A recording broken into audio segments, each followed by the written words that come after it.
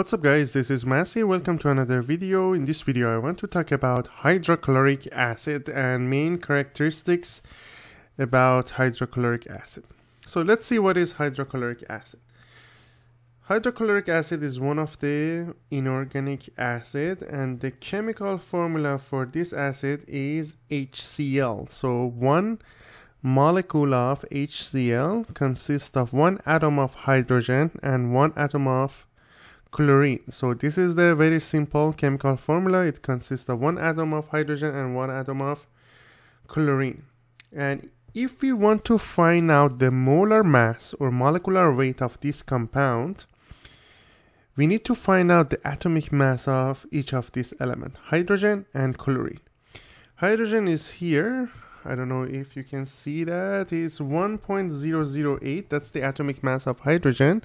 And chlorine is here, and it is 35.453. So these are the atomic masses.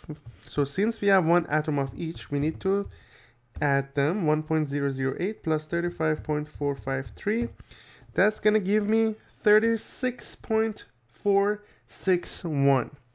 It means that 1 mole of HCl is equivalent to 36.461 grams of HCl. So now let's take a look to the Lewis structure of hydrochloric acid. Hydrochloric acid has two other names. One of them is hydrogen chloride, and the other name is muriatic acid. So these are basically some common name for that. But hydrochloric acid is the most common name for that. But basically in industry, sometimes you also hear muriatic acid. So whenever they're talking about muriatic acid, it means that it's hydrochloric acid. And usually you see it in the concentration between 10 to 40%, 10 to 38% of HCl. And it is dissolved in water, so you have aqueous solution. So the Lewis structure is going to be like this. Chlorine, as you saw in the previous slide, it belongs to group 7, and it has 7 electrons in the valence shell, and hydrogen has 1.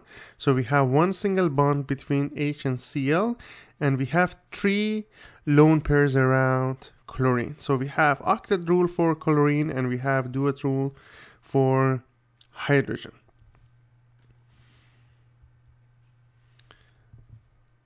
Hydrochloric acid is a strong acid. It means that as you dissolve it in water, it is going to be dissociated completely into its compound. So HCl is going to be H plus and Cl minus, but H plus, since it's unstable, is going to surrounded by water molecules and becomes like H3O plus, which we call it hydronium ion. So as you see here, this reaction is irreversible. It means that it's going to be complete. It's completely dissociated into its ion. So at the end, you don't have any remaining HCl compounds.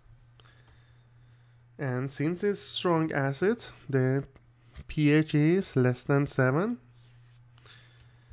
And let's take a look to the application of hydrochloric acid. First of all, hydrochloric acid is used in metal cleaning. What does that mean?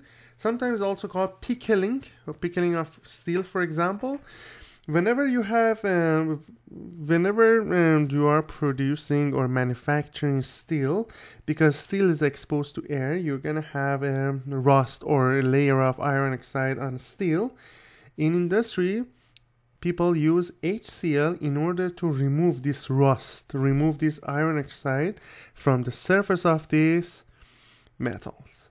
Another application for hydrochloric acid is going to be production of inorganic compounds.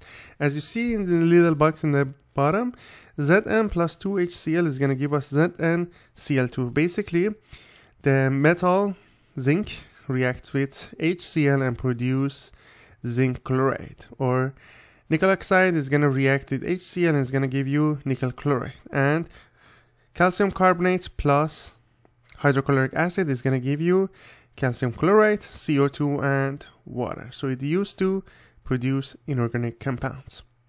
You also, the primary component of stomach acid is also hydrochloric acid. And also the most important application of this HCl is to neutralize bases for pH control. During the production of, for example, different kinds of alkaline solutions, which we're going to produce lots of hydroxide ions.